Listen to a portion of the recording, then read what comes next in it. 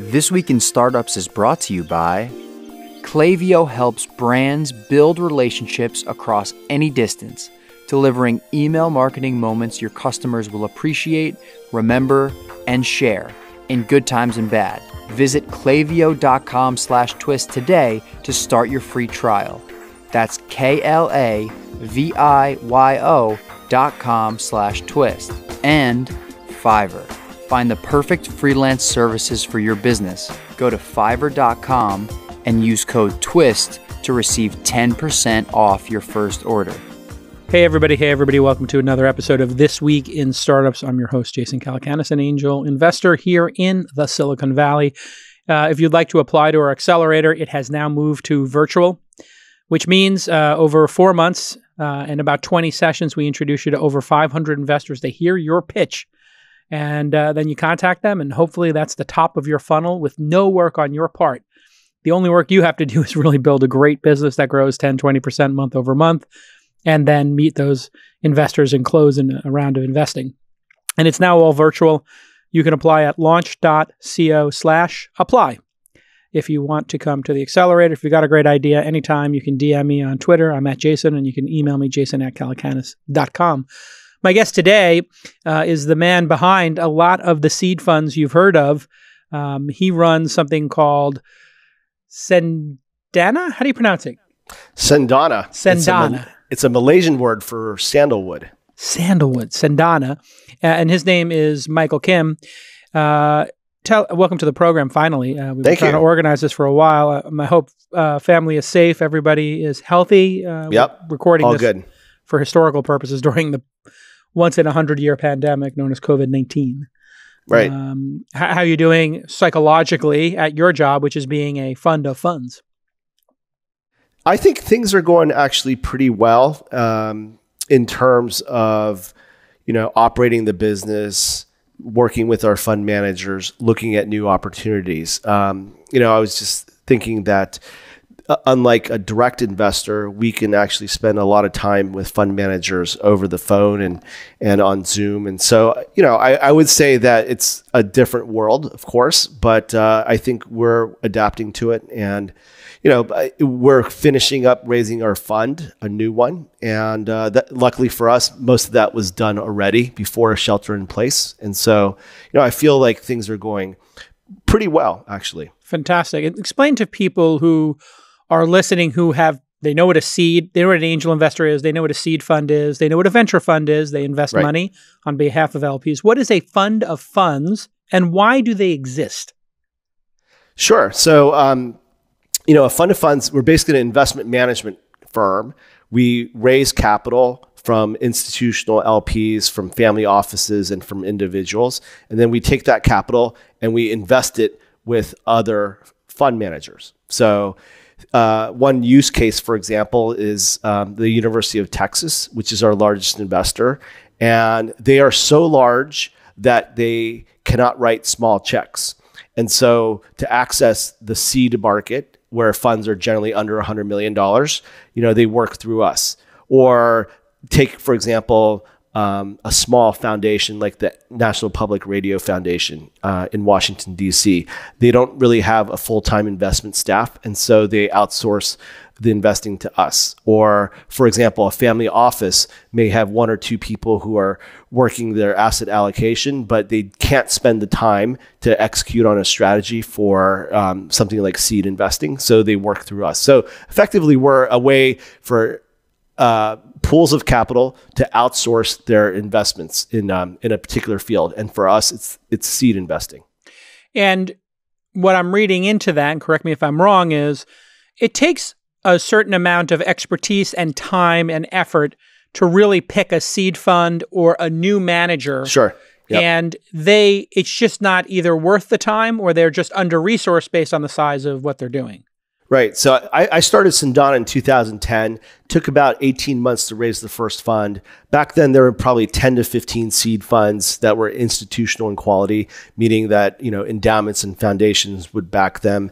And if you remember back then, there were the phrase super angel. You don't really hear that often, but a lot of the super angels like Jeff Clavier actually became professional institutional quality fund managers. And, I think the taxonomy would be that, angels are using their own capital to make investments into companies. Super angel were using their own capital, but doing that job full time. That was their full-time job. And then, now you have institutional quality seed funds where these fund managers are managing outside capital. And so, it's a significant commitment for a fund manager to do that because number one, it's other people's money. You have to be a fiduciary to it. And number three, it's for 12 years. And so, as you raise more and more funds, you can see how, a fund manager with fund one can suddenly be into it for 3 or 4 funds and like 25 years of their life has gone by. And so it's a very different kind of mentality that you want to take outside capital and manage it. What is the average check size for you? So if you were going to be in one of Jeff's funds, and he's been on the pod a couple of times over the last decade, Uncorked Capital, previously Soft Tech VC, what would a typical slug be for you? So you have a $100 million or $200 million or $300 million fund, and you put $10 million, $5 million into X number of funds. How does it work? So this is what you're asking about is portfolio construction, and that's something that we really focus on the fund managers that we look at. We really get into what is your portfolio construction, number of companies, what kind of checks you're writing, how much you have in reserves. So for portfolio construction for us, we actually look at the world in 3 buckets. We look at seed, pre-seed, and international. So seed funds, I think, generally speaking, are around $80 to $100 million. They're investing in companies that have initial product market fit. They have some traction, whether it's in form of users or actual revenue, and some management team. Pre-seed, on the other hand, is investing into a PowerPoint, into an idea. They may just be 1 or 2 co-founders. And then international is all of that, but outside the US. So we divide the world into 3 buckets. And for each bucket, we write a different kind of check. So we think of it as core. So for a core check, we would write $15 million into a seed fund, and then 7.5 to both pre-seed and international. But we also have a pilot program where we write $1 million checks to groups that we like, but we have some question about their strategy or story, whether it's geography or sector they're pursuing or business model. So those are kind of try before you buy. We make those investments with an eye toward converting them into a core. But it's just a way that we can engage with fund managers, be relevant in the market. And the reason why I say it that way is there are plenty of fund of funds who raise their pool of capital, and all they do is just re-up with their existing managers. Maybe drop 1, add 1. I think by doing a pilot program, and we do 5 for each of those buckets, that's 15 new managers that we're working with. So I think it lets us stay very relevant and keep an eye on how the market is. But to answer your question specifically, with someone like Jeff Clavier, we are his largest LP, and we wrote him a $20 million check, actually. Yeah. And so when we get back from this quick break, I want to know how you assess new fund managers. Yep. In uncertain times, supporting your community and growing relationships with your customers will be appreciated, remembered, and shared. In good times and bad, open and empathetic communication with your customers is absolutely key, and email will always be the best channel for communicating with your customers. We all know that. You guys get emails from me all the time. Well, email marketing is one of Klaviyo's core offerings. When you leverage personalization driven by a 360-degree view of your customers, emails will feel more relevant and foster stronger relationships. You know all about your customers, but why would you send just one email to all of them? One size does not fit all. Klaviyo understands how challenging it is for each and every entrepreneur to get their businesses off the ground, let alone navigate trying times like today. So if you're feeling overwhelmed with growing your business, especially in this climate, you're not alone, and Klaviyo is here to help brands build relationships across any distance. If you're a D2C brand, direct to consumer, you need to use Klaviyo. They integrate seamlessly with Shopify, and it's going to jumpstart and just give you a huge push in the back, wind in your sails in terms of conversions. Here's your call to action. Create meaningful, memorable email marketing moments that last a lifetime. Visit klaviyo.com/twist to start your free trial right now. Let me spell that for you. klaviyo.com/twist. Klaviyo is spelled Klaviyo. klaviyo.com/twist. Okay, let's get back to this amazing episode. All right, welcome back. Michael Kim is our guest today. He runs a fund of funds, Cendana. Did I get it right? Cendana. My dyslexia flaring up. Cendana. You've been doing this for a while now, huh? About 10 years. Yep. 10 years. And you've done 3 or 4 funds in that time? Yeah. As I mentioned, we're finishing up raising our new fund, and that's Fund 4. Congratulations. And so, thank you. And, I think one thing that really has served us well in terms of how we do this is that we're very focused. So we're focused on seed, as I was mentioning. And, I think in terms of the fund managers, part of the black box of how we think about fund managers is we look for the fund managers who have that credibility to lead their investments because we think ownership is paramount. Yeah. And so, why is ownership paramount? What does it mean ownership is paramount? So if you take on the one hand, a group that's putting in 100K checks and they're getting 1% and the average exit in venture is about 100 million, they're getting a $1 million return on their 100K check. So that's a 10x multiple. But $1 million return on a $60 million fund doesn't move the needle. But if you're a $60 million fund and you own 15%, so you're getting 15 million back, that's you've just returned a quarter of your fund at $100 million. And that's why we think ownership is paramount. What is the ownership a seed fund should have sitting here in 2020? What is an impressive number for you that would make you want to be involved with that fund? Generally speaking, our core managers get 10 to 20%. I would say it averages out to about 12 to 13. But also, if you look at our pre-seed managers, they're getting 15 to 20% with a smaller check. And so it depends on the type of strategy you're doing, whether it's pre-seed or seed. And also our international funds, they're investing in companies at sub $2 million pre's that already have some traction. So, I think like in everything, it depends. But in general, we would want to see 10 to 20% ownership. And I would also say that, if you're a first-time fund manager and you're running a $10 to $20 million fund, you don't need to get the 15% ownership. You should do the math and think through at an average exit of 100 million, will I get a material return to the fund? And with like a 5% ownership in your $10 million fund, that math works out actually. And when you look at fund managers, it's pretty well established what people look for in founders. Personality traits. We talk about it all the time on this podcast. I talk about it all the time when I'm talking to LPs and when I'm running the syndicate.com. What do you look for, not in founders, but for managers? Is there a personality type? Is there signaling? Is there a pattern of who makes a great fund manager over time? That's an excellent question. I think at a high level, I would say that, we look at people's networks.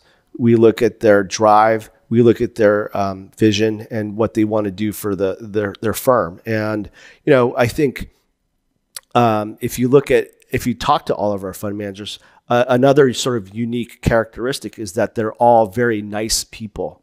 So I would say that we actually look for that. And, I think perhaps it's a virtuous circle or cycle in that the people who play fair, who have high integrity and are nice to work with are the ones who are actually able to lead these investments because the founders want to work with them. And is there something between being an operator or being a finance person that has hashed itself out in terms of what's desirable in a fund manager? Everybody talks about growth people or product people being sought after. What are your thoughts there? Yeah. So if you look at our fund managers, I would say at least 2/3 of them actually were ex-entrepreneurs that had their own startup, venture-backed, exited. And, a good example would be like Founder Collective, Eric Paley and Dave Frankel, and Micah Rosenblum. Or we also have a handful of people who like Tim Connors was at Sequoia and then at USVP. So he's someone who came from a bigger firm. And then we have people like Kirsten Green, who, was deep into the commerce space initially as an equity research person, and then in later stage and then earlier stage. So I would say it's a mix, but about 2/3 of our fund managers are entrepreneurs. And that's very important and ties to the fact that we want to see these people who have the credibility to lead their investments, because the founders want to work with them because they've had that experience in the field. Now, if you look at later stage firms, a lot of them are actually ex-bankers and lawyers. So it's a different kind of skill set. But I think at the seed stage and probably Series A, you'd want to see former operators and people who have the experience running teams and managing a P&L. And how do you diligence these funds? So when I diligence a company, I'm talking to the customers. I'm assuming when you diligence a manager, you talk to their previous investments or you talk to other co-investors. How does that process work of selecting which venture fund you back? Which seed fund let me you just back? give you an example I've actually said publicly before, so hopefully she won't mind. But when we were starting to work with Kirsten Green, this was back in 2011. She had a small pool of capital that she had raised from a friend, and she was making these investments. And so she set out to raise a $40 million institutional fund. We ultimately committed $10 million to her, so we were a quarter of her capital. But the way we did diligence is I called all the portfolio CEOs, and to use an example, we were talking to the Warby Parker founders, and they were saying, yes, Kirsten is the first person we call for advice. It's the first person we would call at 11 p.m. if we were worried about something. She has tremendous domain expertise. And then, the natural question I would ask I would follow up with is, if she had a much larger fund, could you have envisioned her leading your round? And they absolutely all said, completely. So, when you hear 40 founders say that, you kind of get the sense that, yes, someone like Kirsten Green can lead a round and, with an institutional sized fund. How does a fund of funds make money? How do you make money investing? That's a good question. Yeah. So, just to use an example, our first fund is about a 3x. And what that means is, we've invested X and it's now worth 3 times that. And how it all works through is that, fund managers like Forerunner or Jeff Clavier, their portfolios are increasing in size. And as they exit companies like Fitbit, for example, to use Jeff's firm, they would send us a distribution. So, for example, so as we started getting distributions, I send that to our LPs, and I think ultimately that's what's most important is how much cash we're sending back to our LPs, and cash on cash, money. What is that? Multiple on invested capital. Well, people talk about their multiples. So they're like, oh yeah, we're a 5x fund. But then you ask them, how much have you actually distributed back to your LPs? It might be 0.5 because all of it's paper gain, right? And so I would say that LPs are very focused on getting cash back. And, I'm very proud that our funds are actually, 2 of our funds are already in the carry, meaning that we've actually returned more than the capital invested. And that's something because it takes typically 10 years for these investments to be realized. My Uber investment didn't get, I was able to sell a little bit earlier on, but generally speaking, these things don't get realized until year 8, 9, 10. Typically. That's right. And I would say that looking back in the last 12 months, a lot of it actually has been some secondaries. So really? These companies are getting to unicorn level and these rounds are like 200 million on $1.5 billion, then our fund managers actually have that sort of degree of freedom to actually sell into that round. And they may sell all of it. That's a good question. So because I was taught by Sequoia, never sell. Hold. Right. So there's so the answer is that most of our fund managers, when they do secondaries, sell 20 to 30%. So they're getting capital and then some back, but they still have a significant amount on the table. And what I would also say is that just because a company becomes a unicorn level, a lot of bad things can happen. So if a company is raising capital at $1.5 billion. The new investor comes in, they probably want a 3x from there, right? So then you're looking at, something like a $4.5 billion exit valuation. A lot of things can go wrong between that $1.5 billion to $4.5 billion. CEO could get, replaced. There could be, the growth could slow down. Then there's a down round. There's a pay to play round. And so we actually have been advising our fund managers from the get-go, if you have like a 10x NAV on a company, consider selling some of that. NAV?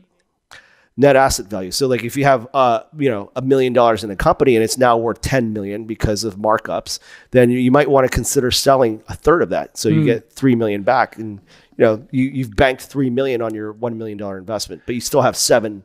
I did this with Calm.com. We sold a little bit at the 250 million, 10% at the $250 million valuation. Now it's been public. It's at a 3 or $4 billion valuation. So a cynical person would look at that and say, oh my God, you idiot. There was a 4X in 2 years that you missed out on by selling that 10. Yeah. But we were able to book our investors, whatever it was, a 3 or 4X cash on cash win with 90% remaining. So I took the idiot insurance. Yeah, exactly. Good move or bad move? I think that's a brilliant move. Brilliant. And, should I have done 20 or 30? Should I do another 10 now? Tell me. What I would tell you is that there are examples what to do. Where actually the founders are doing secondaries and they're making more money than ultimately the venture capitalists, because the company might go to zero actually. And there are some examples of that out there. And, I would say where the founders, just so we recap what you just said, there are examples of a founder selling in secondary. They're selling their common shares. So they sell $10 million worth, $5 million worth. The VCs haven't booked a win yet. Even the seed funds haven't booked a win yet. Correct. And then it goes to zero. Correct. Which is crazy when you think about it. Yeah. But it used to be in venture that, VCs would not really look kindly upon secondaries until much, much later stage. But you actually hear of secondaries being done at Series A and B. And, we just had we just had it happen with Clubhouse, where the founders took $1 million off each. Exactly. Right. At the $100 million valuation. The cynical version of the interpretation of that is you paid for the deal. You paid the founders off to get the deal. That would be the cynical look at it. If you as a fund manager, if one of your fund managers said, to win this deal, we have to give, $8 million in primary, $2 million to the founders. As the steward of capital fiduciary, and let's just say it's a great company, looks like a great investment, on a pre-launch company or a first-year company, would you advise them to do it or not do it? You think it's a bad precedent? You think it's a okay thing to do? Answer that question when we get back on This Week in Startups.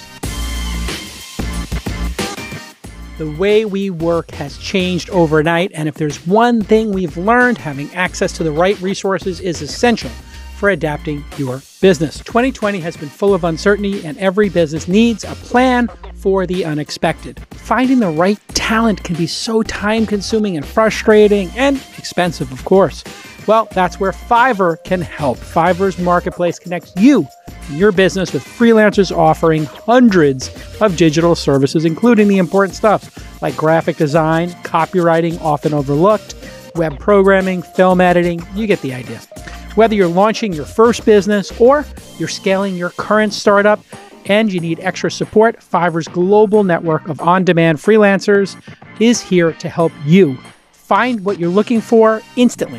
It's so easy. Customize your search by service, like copywriting, super important, deadline, like next week, and what price you're willing to pay. And then look at the reviews, and you'll know exactly what you're paying for up front. There is no negotiation needed.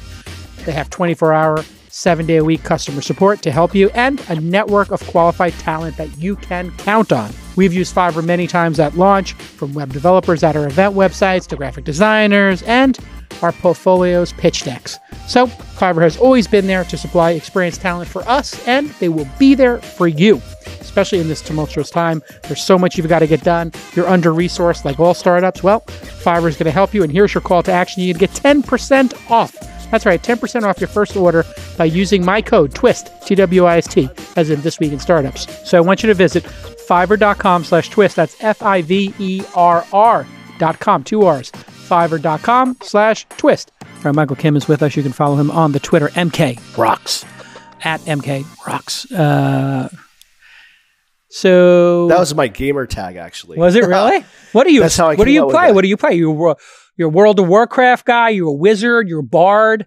Are you a Call of Duty sniper? Are you a StarCraft Protoss? What are you? I used to play a lot of Call of Duty, and I started playing video games back in the 90s when I had my Sega, and I was playing NHL hockey. And you could knock Wayne Gretzky out, and blood would pour out of his head, just like the movie Swingers. But I haven't played recently, but I used to play a lot of Call of Duty at one point, and this would be on Xbox. So I was a console gamer, not a PC gamer, and the best I ever reached was sort of about 250,000 out of 10 million. So I was in the top 2.5%. Really? Kill death ratio? What's the? Yeah, that was pretty good. I actually was not a sniper. I never was able to do that well. But I snipe. I'm a sniper. Okay. But that's just my angel investing. It's also what I do in Call of Duty. I just snipe it. Boom. Headshot. That'd be an interesting study. Like, what's your gaming style versus your investing style, if there's any correlation. Yeah. There's something about sniping that is just so rewarding that you're just... If you can do it, it's amazing. For sure. Yeah. It takes a little bit of patience. And also, half the time you wind up having like an AR-15 pointed in your face as you're like camped out on the ground, and you just like look up and you're like, Right. Boom, boom, boom. Right. All right, back to the secondary. Yep. One of your fund managers comes to you and says, hey, forget about Clubhouse, could be unique circumstances, et cetera, previous relationship with the founders, et cetera, et cetera. But just what would your general feeling be, and how would you talk to me if I was one of your fund managers about that approach? 20% of your dollars and your LP's dollars going towards the founders pre-launch, or first year launch. I mean, ultimately, you're right. Cynically, you could view it as buying the deal. You could also make the argument that it allows the founders to execute on the company and not worry about near-term cash flows. I think that ultimately, if the company is very successful, then that $2 million is well spent. If not, then I think every institutional LP goes into a venture capital fund eyes wide open and expects substantial losses. And so they're actually looking for that unicorn, that decacorn, to actually return multiples of the fund. And in the case of Clubhouse, maybe it will be. Maybe it'll turn out to be like Meerkat. Who knows, right? And ultimately, I think that LPs recognize that venture is, you basically have one or two major hits per fund, and if Clubhouse, the way that Andreessen got the deal it works out, then I think all is forgiven. Yeah, and that is the nature of these funds. When you look at a fund and you see shutdown after shutdown after shutdown, that to you is not a negative signal. It's the magnitude of the win, correct? Yeah, exactly. And, you have to, what's actually remarkable is that we have over 1,600 companies in our portfolio. 40 are unicorns. Over 160 are actually valued at 100 million or more, and I mentioned it that way. That's exceptional, because that's 10%. Wait, 10% are valued in 9 figures or more, which we'd have to know when you invested, but still, that's incredible. They were all seed. They were all seed entry. Right. The entry point was seed. We have about 10% of our portfolio that are now over 100 million, and 40 that are, unicorns.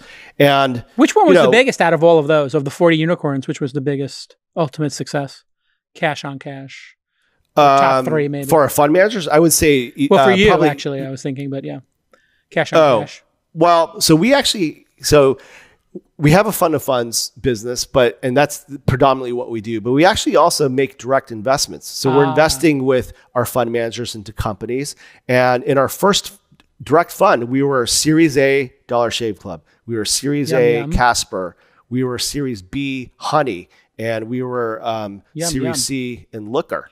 And so... Wow. So you make more from those ultimately, or do you make more from the indexed fund, do you think? I mean, ultimately, if you think about the risk reward profile, it's a continuum. Investing in a company directly, you have the highest potential return, but you also have a potential for zero. If you invest in a fund, more than likely most funds don't go to zero, but they can lose money. If you invest in a fund of funds, it's so diversified that the returns are probably muted certainly compared to a direct investment in a company. But there's almost no chance of actually getting to a zero. And so, that's the risk reward profile. And I think the way we think about this is that we have our fund to fund business. It has amazing portfolio companies from our fund managers. It's all because of the fund managers that we have an opportunity to invest in some of these companies directly. And so, we are very fortunate to be in a company like Honey, which, for the mucker guys, actually returned something like 28x their entire fund. Yum. Woo. It was amazing, right? But we have guys like Roger Ehrenberg at IA Ventures, and he owned 17% of Trade Desk when it went public, and he owned a substantial portion of Datadog, and those are companies that are $20 billion market caps now. Manu Kumar at K9 Ventures was a seed investor in Twilio, Encarta, and Lyft, and Twilio and Lyft are $10 billion plus companies. And he invested pretty much actually at the pre-seed stage. What's the highest cash on cash multiple you've seen in any seed fund? What are the records? I'm curious. I think people talk about Chris Sacca. Yeah. Were you in that or no? No, it was before I started, unfortunately. So what is that one? Was an $8 million fund or a $9 million fund that had Uber and Twitter in it. And Instagram. What did that wind up doing? I think 250x. 250x. Wow. Cash on cash. So $1 turns to $250 in that fund. $1 million in that fund turns into 250 million. And that's not percent for people who are listening. It's X, which I frequently have to remind people because when you're on CNBC, they think you're talking about percentages. No, exactly. And, that's the funny thing about when you talk to later stage or actually public equity guys, they're talking about getting, 10% IRRs, and venture, if it works well, it's substantially above that. It's a different risk reward profile, of course, but I think the other. Who was after that? Do you think? Who do you think was after that? I'm curious. I am fishing here a bit for the audience, but yeah, I'm just curious. Who's the next? I just think about our fund managers. Mucker, as I mentioned, is like a 27. I think they'll end up being a 30x fund, that first fund, and if you think about the kind of carry that generates, that's life-changing carry. And, my main point with that is that you don't need to have a $500 million fund to create personal wealth. You can do extremely well with small funds. Tim Connors, every single one of his funds. What is Tim Connors' fund? Pivot North. And he basically invests $1 million for 20% ownership. And, he's in companies like Chime and Looker at the seed stage. And, he has a phenomenal track record. He's very disciplined at 35 million, and he can create great personal wealth and also returns for his investors. And these, in order for these funds to work, these seed, pre-seed funds, the smaller ones, they need to have one fund manager, two fund managers. What is the ideal dollars to fund manager? And good question. We actually track that. So I would say that on average, it's about 25 to 35 million of capital per partner. And so, you would see a two-person firm as having maybe 60 million or so, 60, 70 million. And the other interesting thing is that, in general, it's about one new investment per partner per quarter. And so if you had a two-person firm over a 3-year period, that's about 24 investments. A 3-person firm might have 36 investments. So that's how we see it. And our single GPs, the funds that have one person, they're typically doing 12 to 15 investments. How do you look at those single GPs, I wonder? Do you look at them and that's a concern? Is it a feature? Is it a bug? To be honest, we a lot of LPs don't like single GP funds. And don't I know it? And it could be one reason is, well, what happens if they get hit by the bus? Right. But the fact is that limited partner agreement, the documents, the financing documents, basically have provisions for that. So if someone gets incapacitated, you can replace them and manage out the fund. I think the bigger issue about a single GP fund is that there's not another pair of eyes looking at an investment decision. So a fund manager could fall in love with a company and just start throwing good money after bad. And so that's the bigger question for us. But, a lot of guys mitigate it because they have advisory boards. They have a lot of friends in the industry. Yeah, they could go rogue, I guess, is the issue. Exactly. And the issue with partners is they could get divorced. So they could get divorced, or it becomes very political. I think partnerships of 3 are probably ideal if you're going to have multiple partners. When you get to 6 or 7, you're kind of insinuating it could be tribal. Yeah, I'll support your follow-on if you support mine. Ooh, see, this is why I'm a solo guy. I think 2 people try to play the guitar at the same time, or 2 people try to write the lyrics to the song, unless you're Lennon McCartney. Like, don't think it's working out, right? It's just too hard to get 2 people to think, you know, and collaborate on that level well. And so I just built a team around myself. But it makes me feel good that your the second highest, you know, is the Mucker guys, because I put $600K or so to work when I was a scout at Sequoia, and that became worth over 100 million. Maybe it'll wind up being 120. Amazing. So I think I'm in the almost 150, 200X clubs. I'm behind my friend Chris Sacca, but he's kind of retired. Number 2. Well, no, I think Ron Conway's probably in there, but and Bill Lee, who was a seed investor in Tesla and SpaceX. I think he's probably like anonymous, so not on the board. Right. And then I got to think Ron Conway's up there somewhere, but I don't know. I heard his fund with the Google in it. He didn't have a meaningful percentage. You know, so all I know is what's been reported in the press. And I think it was publicly reported that it basically returned the fund, but that's about it because ownership was low and there were a lot of companies in that internet bubble that didn't work out. Okay. What is the change that you're seeing? Right. And what has your last 90 days been like? Because this has got to be a terrorizing time for somebody like yourself who's making a bet on the early stage. Early stage companies are like little baby turtles going to the ocean. Like they can get scooped up by seagulls and any other creatures, just pick them off as they go into the ocean. And you're like running an entire hatchery of sea turtles. What has the last 90 days been like for you?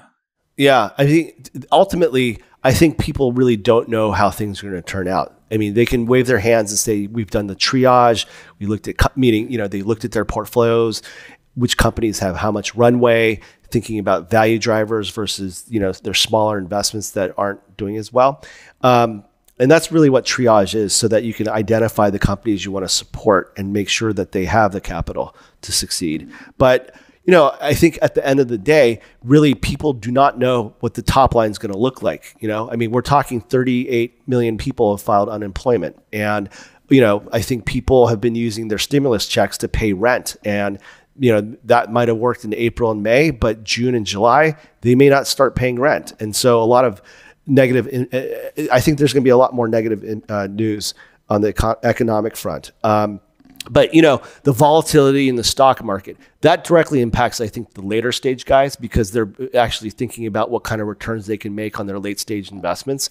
It's a little bit less as you get down to Series B, Series A. And then, to be honest, at the seed stage, we talk to our fund managers monthly. And so we've been hearing, a number of them talking about the new rounds that they see. And, for the most part, the round sizes are about the same, somewhere between 2 to 3 million, but actually the pre-money has actually come down a bit. So that, what that actually means is the founders giving up more of the company. So instead of 12 million, 15. Exactly. Instead of 3 on 12s, we're seeing 3 on 9s or even 3 on 6s. How quaint. That's what it was when I started in the business. Yeah, exactly. I mean, when I did Mahalo, it was 3 on, I think, an 11 or 12 post with Sequoia. Yeah. Yeah, perfect. I mean, that's what we really want to see. And I think part of the increase in valuations is because there's been so many seed funds coming into the market, right? Since, like as I said, when I started, there's probably 10 to 15, and now people are talking 8 to 900 in the U.S. alone. And so,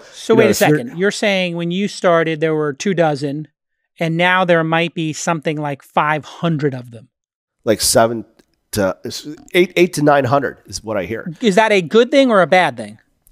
I think that's actually not a great thing, but it depends on who you are. If you're an entrepreneur, certainly there are a lot more sources of capital.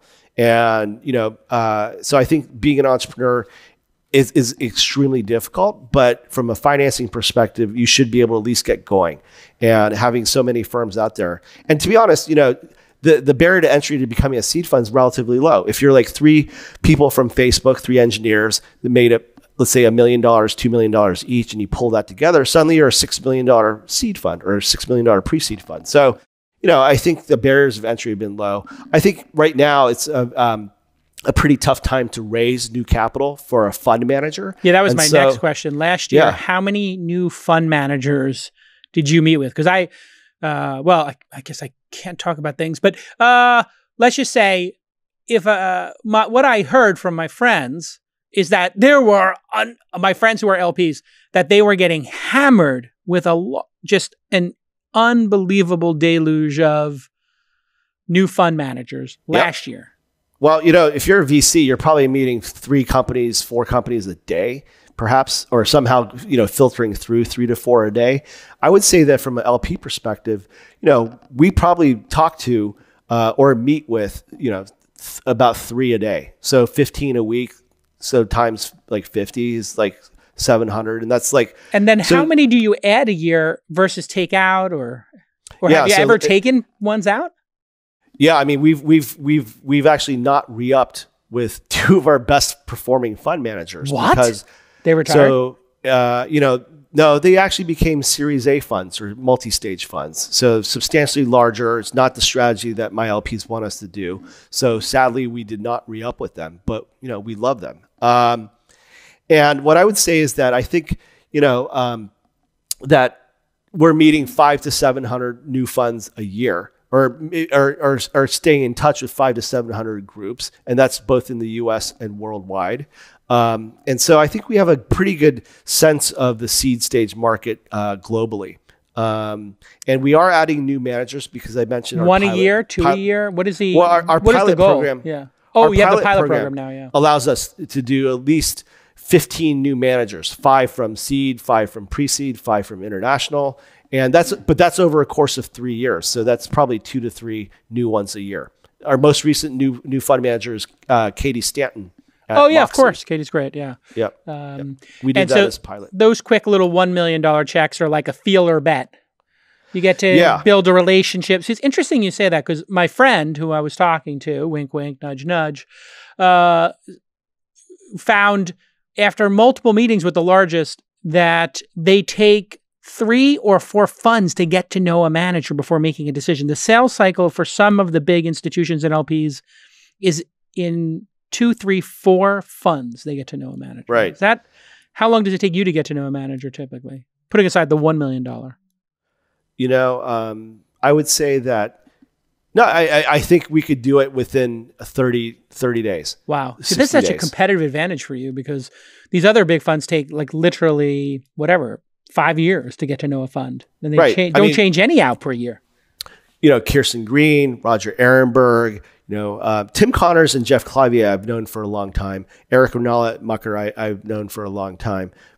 Mark Sugarman at MHS Capital, we met with him and pretty much committed to him within 30 days. Ashmeet Cendana at Engineering Capital, the same.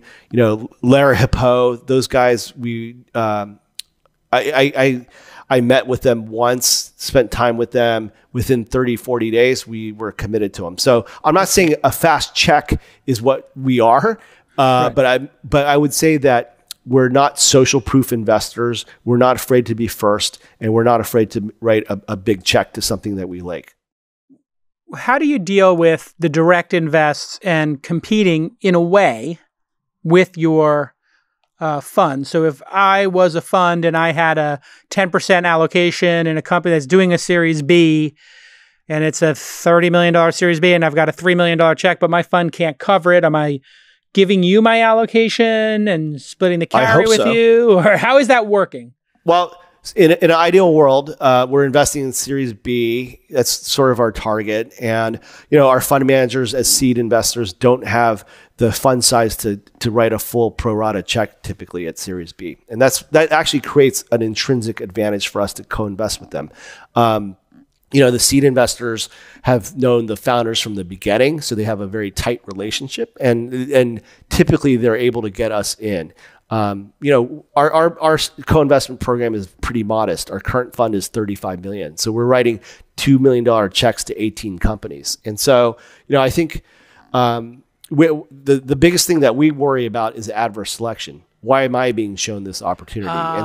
And so, we try to mitigate that by requiring that our fund managers are investing in the same round as we are, and also that there's that we're not bridging, so that there's a new outside lead.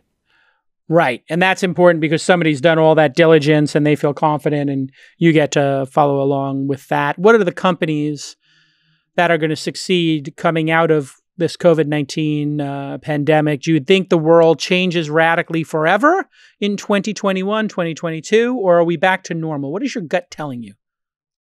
I think there's a complete disconnect with the equity markets, and that's being driven by Microsoft and FANG. I think that, fundamentally there's a lot of pain in the streets. And, I think, you could argue that, well, the bulk of the people who have been laid off are actually on the relatively lower end of the economic scale because it's restaurant and hospitality and travel. But I think ultimately with work from home, the corporates are going to realize they don't need all these people. And so, I think that you're going to see a wave of white collar job elimination. True. And nobody's talking about this, but I'm seeing it in my own companies where they were fighting to get this extra, VP in and get the board to approve some amount of like exceptional out of line options. And here we are 9 months later, 18 months later, and they're saying, yeah, we're laying this person off. It's just too expensive. Right. And the issue is that the U.S. the U.S. economy is about 70% driven by, discretionary consumer spend. And so, if you're starting to reduce that, that's a material impact on all companies, not just the ones that you think about in the startup land, travel and hospitality that are being materially impacted. Enterprise software companies actually, you really got to keep an eye on the renewal rates because they just very well may not renew. And so I don't think any company in any sector is immune to this. I mean, certainly there's some that have tailwinds. But I think in general and that's why I prefaced a lot of this by saying no one really knows. And I'm not going to try to pretend that I do, but you can see, I think, certain elements that really are very worrisome. And so that white collar, slow cutting of white collar jobs, we're talking, above 75K a year, 70K a year, whatever it is, 60, 70, 80K a year. Those are getting cut because if you're working from home, your thesis is the managers start to realize who actually is getting stuff done, who's GSD and who's not. It's so funny. You have the same exact observation I've been talking about on this podcast recently.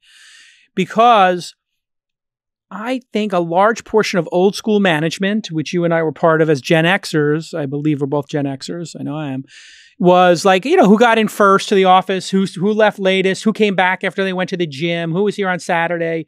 People used to judge a company by how, VCs would judge a company by how filled the parking lot was on Saturday and Sunday. Right. And that would be the company stock you wanted to buy. And once you get people working from home, you actually look at the work they're doing and you're like, what did you get done today? Give me a list. Yeah. And I think you have to bifurcate that between the developers and also just the management types, because actually our fund managers have been working with their CEOs to track the number of key strokes that their developers are doing. And they've noticed that it's actually increased because of work from home. What's the thesis there? Why would it increase if they're working from home? Because they don't have the distraction of hanging out at the water cooler, right? So they're just cranking. And there's another one to GSD. They're just GSDing because they don't have to go to the water cooler, or somebody just doing that stupid gopher thing where they pop up and then you're like, why are you interrupting the entire team? And it's like, I saw a viral video. It's like, why are you looking at viral videos, dummy? But the management team is what you got to wonder about. Do you need, like your example, that extra VP? And maybe the answer is no. And if you're a public company, maybe you don't need 20 assistant vice presidents. Yeah, this was a problem when I was at AOL. John Miller was talking to me about how many EVPs he had and how many SVPs there were. And right. It was out of control. And because they had a money printing machine, you didn't really look at human capital. You looked at the culture and you're like, well, you can't really get rid of that guy who gets paid $300,000 a year because he's been here so long. What I would also tell you is that our fund managers are talking about how a lot of their companies are not going to renew their leases. And so I think there's going to be a major impact on commercial real estate. And in fact, some of our fund managers are not going to renew their leases on their own offices. So I think, that's a material step. It's not like saying, okay, we're going to take the year and work from home. It's actually, we're going to give up our office. Right. That's like fully committing. That's what are they? That's like burning the boats. You land at the new world and you're like, burn the boats. We're staying. Right. We're not going back. We're gonna make this work in the new world. And do you think? Oh, by the way, my other thesis to close the loop is that because people aren't commuting, they are gaining 90 minutes a day, 3 hours a day. I don't know what the average commute is. Maybe let's just pick 45 minutes. There's 90 minutes gained a day, which means people might stay an extra half hour or start a half hour early or whatever it is. And then the line between when you're working and when you're not has blurred so much because your office is at home. Right. It used to be people came home and during that half hour, 45-minute, hour-long commute, they reset their world and they were now in family mode. It was like a buffer, right? It was a transition buffer, exactly. And so, you get home after your commute, you're like, that's it. This is now family time. I am not doing anything but my family or me or whatever it is. Whereas now I couldn't even tell you the day of the week. Like, do you know what day it is today? But what month it is? I mean, it's all blurring.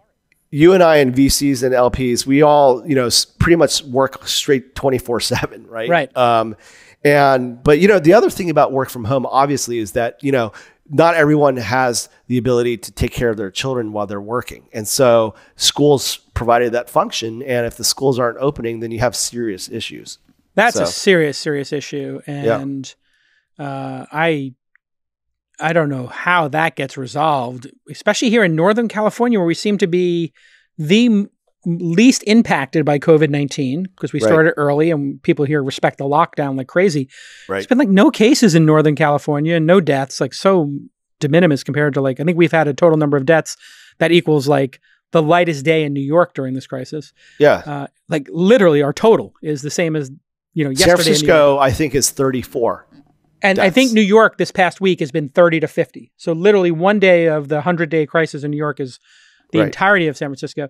So getting back to work is predicated on having people be able to have their kids go to school or have help because you can't have help come to the house either if you could afford that, because you're in quarantine. You're not allowed to have help even. No, I know. And so, but I would say that our fund managers are basically making investments without meeting people in person. And, they can kind of triangulate and through talking to other investors who might have known them or obviously doing a lot of reference checking. And maybe at the end of the day, you'll go and do a social distance walk or two. But, our guys are actually writing checks to people that they've never met in person. Thank God I have the accelerator because that's a 100K check. And with such a small check size there for a decent chunk of equity, it's a pretty good deal if you can run an exceptional accelerator. Yep. I get to really have a 16-week Zoom relationship. So it's almost like the 100K is the same as your $1 million feeler bet into Katie's fund. It's like, just see what this feels like. Let's see if it works. Let's see if we vibe. Let's see how she does, evaluating companies and what the companies say about having her on the cap table, right? You get to just have a... and exactly on that point, our fund managers are also talking about doing small checks kind of as a pilot to start working with someone and not writing that $1.5 million check, but maybe a 200K check to see, and then ultimately converting that into a bigger check in the next round. But one major dynamic that we haven't talked about that's been going on for about the last 12 to 18 months is that, you had a resurgence of the Series A funds coming in and leading seed rounds. And so that was actually a real threat to some of our fund managers where someone like Founders Fund or Lightspeed would come in and write a $4 million check at 16 pre. Whereas all the other seed funds were talking about doing like 3 on 9, right? And so the founders are like, well, we're going to take the larger round and we'll be off to the races. And so that was actually a material impact on some of our fund managers. And part of the reason for that is because these larger firms, the junior partners or the principals, they wouldn't have to get full investment committee approval to write a $3 million check, right? If you're a $1 billion fund, it's a lighter approval process to write a $3 million check than a $20 million check. So we were seeing a lot of that. That kind of pulled back a little bit, thankfully. And, I would say that back in 2015 and 16, if you remember like Greylock's Discovery Fund or Andreessen was doing a lot of seed or Accel was doing a lot of seed, they actually pulled back from that as well because, they were realizing that they were writing a lot of checks to groups and they wouldn't know all the company names or the CEOs. And then in the Series A, if they weren't leading, that would be a negative signal to the rest of the Series A funds. And, that would negatively impact the company's fundraising. And it also, what I heard, and again, I'll use the term like charitable or cynical. The cynical view of a lot of that was some of those funds were saying, you know what, I don't even want to take the Series A bet because what if they don't win and somebody else wins? So I don't know, there's Blue Jeans and Zoom, and you're like, I'm not so sure about. I got Blue Jeans, I could do the Series A right now, but I don't want to miss hitting a Zoom with my growth fund or my Series C or D round, or my late stage fund. So therefore, I'm just going to wait and not commit because I'm afraid that if we make a bet on the lift in this equation, we don't get Uber, or Blue Jeans, we don't get Zoom. Have you heard of that theory of what some of the bigger funds that have, multi-stage I mean, I think now? that, Sequoia is by far the greatest venture capital firm ever. And they're so smart and also ability to manage through generations of great investors. It's truly phenomenal. And if you look at sort of their stack of funds, they have seed stage, they have early stage, they have growth. And then on top of it, they have their global growth fund. And I think that's just so smart because they might have missed or not done Zoom at the early stage, but then they went, backed up the truck for the later stage, and they did phenomenally well with that investment. So what do you think are the companies and the verticals coming out of this that might benefit? This is a question that's been coming up. Or is it too soon to tell what companies actually benefit? There are obviously ones like telemedicine or work from home tools. Do you see anything else out there besides those two obvious ones? Food delivery, like, okay, we get it, it's a pandemic, but who knows if that lasts. Is there anything else emerging that's non-obvious? I mean, I think one way to think about this perhaps is that the COVID and sheltering in place has really accelerated a lot of trends. And so you looked at the stats that came out on Instacart, for example, how they surpassed Walmart in groceries in the past few months. So, certain things have accelerated. When we invested in Forerunner back in 2012, they were talking about how 3% of retail is done online. But now, obviously with sheltering in place, it's skyrocketed to like 16 to 20%. The question is whether that's sustainable. And I think, more and more people are finding it's always hard for, people living in our little bubble that it's perhaps a daunting thing to execute something online or transact online. And, because it's like second nature to a lot of us. But, as more and more people do it out of necessity, I think they realize how great that is. So, yeah, like it's actually like my parents have never ordered from Instacart. And my brother had never ordered from Instacart, and they were still going to the stores during the New York City pandemic. Yeah. I said, this has to stop. Download the following 3 apps. Right. What are you doing? Like you even have Mercado in New York delivering from like A&S Pork Store, and like you can get rice balls and manigot and all the good mutts, and like, everything's available. What are you doing? Right. You don't have to. I have one that I just realized in talking to you. And one of the reasons I even do this podcast is to get smart people on here like you and just chop it up and hash things out, because it gives me right after. Fun. I write all these notes while we're talking. And people are like, oh my God, thanks for the podcast. It changed my life. I'm like, by the way, every podcast episode pretty much changes my life too. Because I realized something. And I just realized self-improvement and the little bit of all this free time people got during the pandemic that they filled with a hobby. We saw companies like Calm for meditation and self-improvement there, and equanimity and sleep, et cetera, do very well during this. Steezy, our dance company, Fitbod, our cross fitness company, Musician, music instruction, Tone. We're in Freestyle, and they're in Steezy also. Yes, we introduced them to it, and thank you. Yeah, well, Josh and Dave, and Josh is coming on the podcast to talk about mental health. By the way, he hasn't been on yet, I don't think, but Dave's been on twice, and they're doing great things there. But some of those companies are just going gangbusters because I think with a large number of people unemployed, they're going to, I believe in the human spirit, and I believe they will want to improve themselves during that downtime to try to find jobs and to just generally be better humans and improve themselves, just generally speaking. So all the educational opportunities in every possible vertical are what I'm looking for. I'm looking for more people who want to teach me something for $10 a month or $100 a year. Like, if you have that, email me now.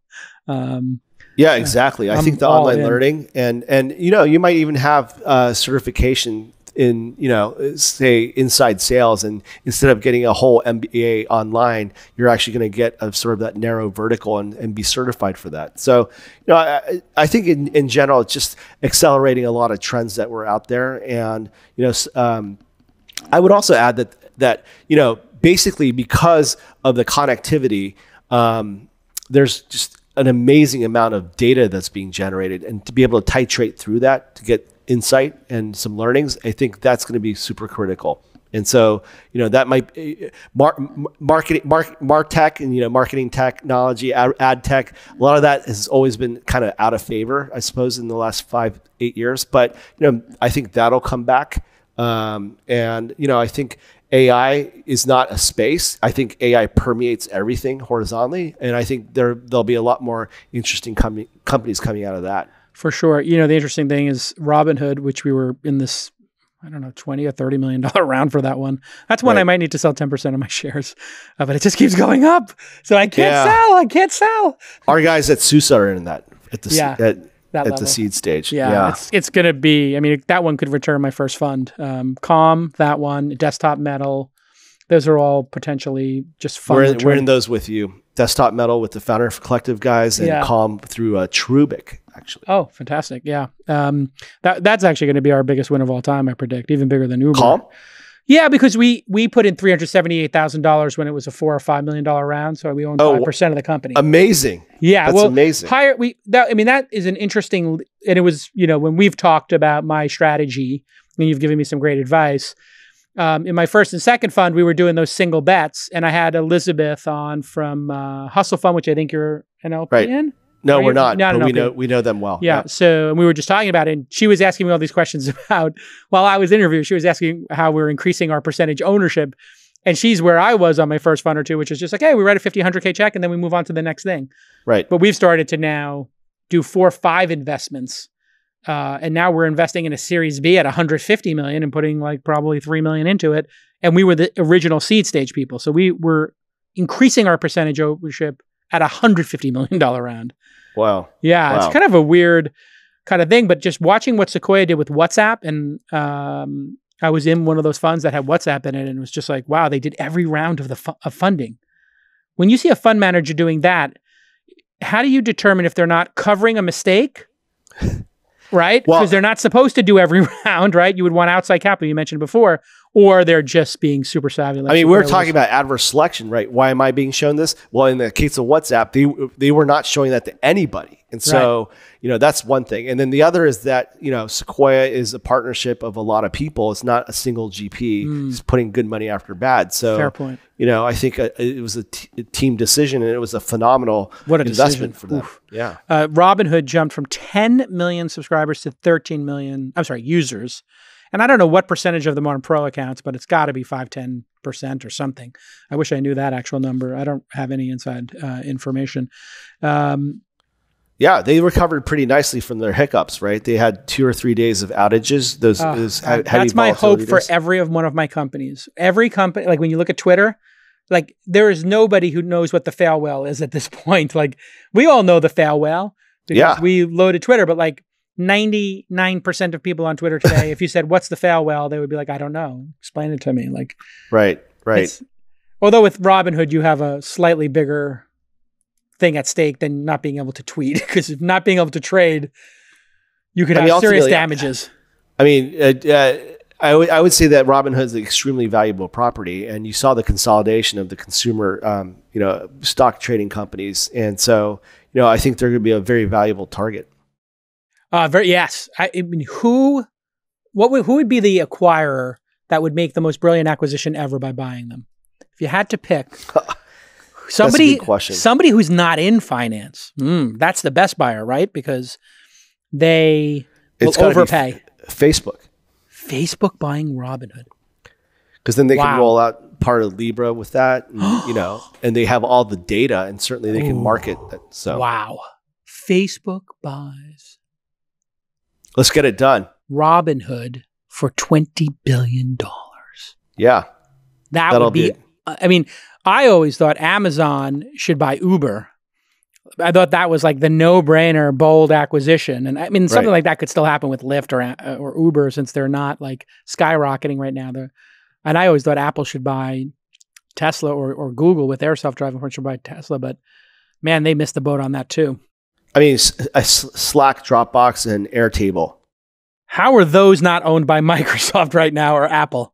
Or those three companies should combine and then be a viable alternative to Microsoft and Salesforce. Oh, Slack buying Airtable. Asana's going to go public. So you have Asana, Slack, Airtable. Who else would you put in there? Maybe a storage company like Dropbox. Oh, yeah, Dropbox for sure. And Dropbox and a Dropbox Slack merger would be magical. Yes. That would be magical. Because all of those each corporate client could then just add the other product. There's probably only 10, 20, 30% overlap.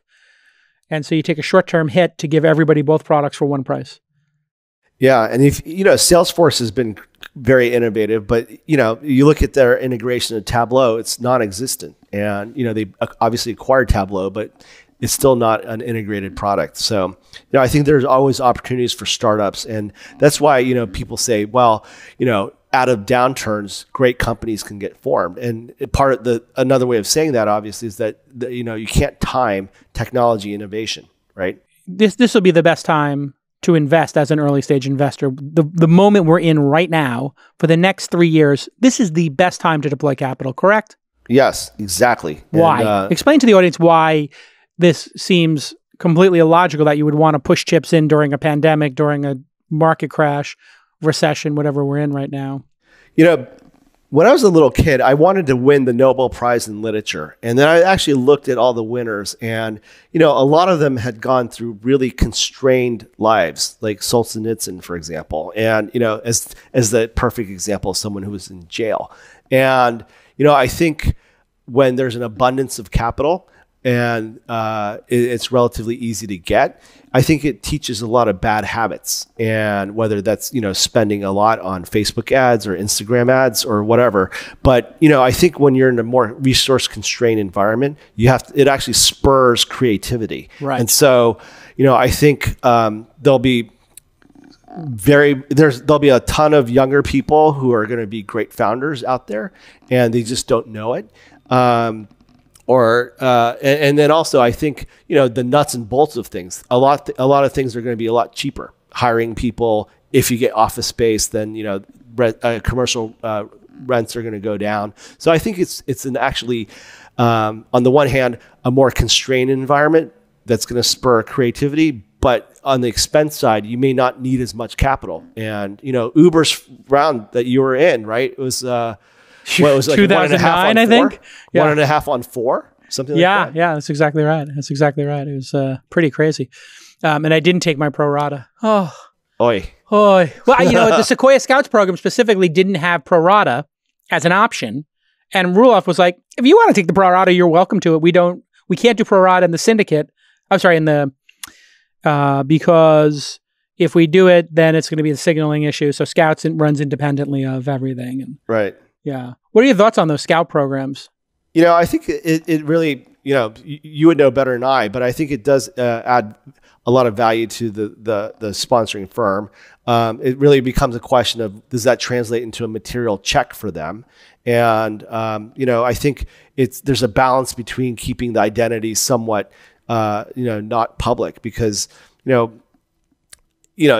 think if Sequoia was involved, to use them as example, at the seed stage through a scout, and they don't lead the A, that could send a negative signal. So I would think about those kind of issues. But in general, it seems like, that they've been a pretty accretive overall. All right. This has been amazing. Thank you, Michael Kim. Everybody follow Michael on MK Rocks on the Twitter. Thanks so much for doing the pod. I hope you stay safe. Yeah. And very fun to chat with you. Yeah, it was great to catch up. I'm so lonely. I'm so lonely. I just want my friends back, and I want to see you all perfect and give you a hug. But I mean, when are you gonna? It's a very personal question. When are you gonna feel comfortable sitting outside at a restaurant, having a nice lunch outside? That's a good question. When would you go to lunch this weekend? If you were sitting outside and everybody other table was 6 feet away, would you do that? You know, the answer is yes. I would too. In fact, I was in Colorado for the past 2.5 weeks, and we would go to dinner parties and we would have cocktails, and maybe it's our quarantine where we knew the family and know that they're not sick. Right. But as for going to a restaurant and sitting outside, I think there's no issue with it, to be honest. Quarantine. I like that. It's the first time I've heard that. So you have your quarantine. Were you in Boulder? Or were you in Denver? We were in Aspen, actually. Oh, okay. And, you know, restaurants that opened. Oh, you mentioned that, yeah. Yeah. And so it was a nice time. Oh, people were inside the restaurants? No. Well, yes, we weren't, but restaurants were open inside. But, you know, in Aspen, there's this very outdoor culture. And so there are a lot of restaurants outside. So. Yeah, see, I think that this could be rethinking cities a bit, because the city you and I live in and or live and or work in is a mess right now. It could be an amazing boom, I think, for our industry if rents went down 30%. Still be the most expensive rent in the United States, I think. But boy, is it going to be amazing if all these office spaces are empty. We need to convert them into residential. And repurposed. Yeah, totally. Exactly. I mean, what are we going to do with all this office space? It's crazy. And then what is San Francisco going to do if Twitter, Square, you know, and any number of other companies decide to not renew their lease or go down to half the amount of space as work from home companies? That means the tax basis is going to collapse in a city that is already overspending and underperforming. Yeah, I mean, you look at McKesson, they actually moved to Dallas, right? And so that was actually one of the largest companies in San Francisco. Chevron moved out also to the East Bay. And so, you know, I worry for San Francisco that that the gravy train of tax revenue is going to slow down, and they're not going to be able to adjust accordingly. It's a startup, and they have to manage their cash burn, right? Yeah. They have and retain workers. So, I mean, you can just view the city as a startup. And right now, San Francisco has a high burn rate, and the revenues are probably peaked and now on the decline. And so the product itself crashes. Yeah, exactly. You know, like we're getting the spinning wheel of death in more ways than one in this city. Like if the product sucks, then, you know, you could expect the churn is going to be high. And the product kind of sucks right now, and the churn is, I mean, how many people do you know who've decamped and aren't coming back? Yeah. I mean, you mentioned Dave Samuel, and he mentioned that he announced this publicly, but he's moving to the East Coast. He's moving out to the Bay Area. What? And so I didn't know that. Wow. He's moving to Maine. And, you know, that's, it's a loss for, I think, Bay Area entrepreneurs, because he won't be able to work with them directly in person. But I think it also is to take a very clinical look. He's a person of means who's now exiting the tax base. Right.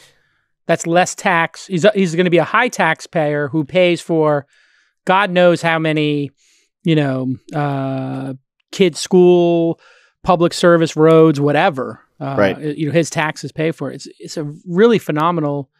My thesis on all this is I see the green shoot as the companies that make it through this are going to be so wildly efficient because they'll master distributed, and salaries are going to go down 30% because of market conditions and because you don't pay the San Francisco premium. Right.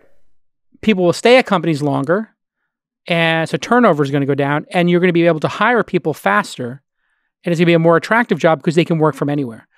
Exactly. I think you'll see less churn, right? Because they're not spending 90 minutes on a commute. They're living in Portland or wherever, you know, some bucolic place, and enjoying their lives better and spending more time with their family instead of in the car. Right. So they're happier. So they stay longer. They're more productive. They get paid less, but they're happier. And that is really the unlock, is if a company can pay less and get more, if they get 2 employees for every one they would get in San Francisco, well, what do you think is going to happen to this market here? It's going to be shaky. All right, listen, right. Michael, I could talk to you for 10 hours, and listen, we talked for over an hour. Thanks so much for coming on the pod. We'll have you back. Let's book this as a yearly. I think this is such a good conversation. This has got to be a yearly, Nick. Let's put it on the clock, okay? Absolutely. All right, follow Michael Kim, MK Rocks. We'll see you all next time on This Week in Startups. Bye-bye.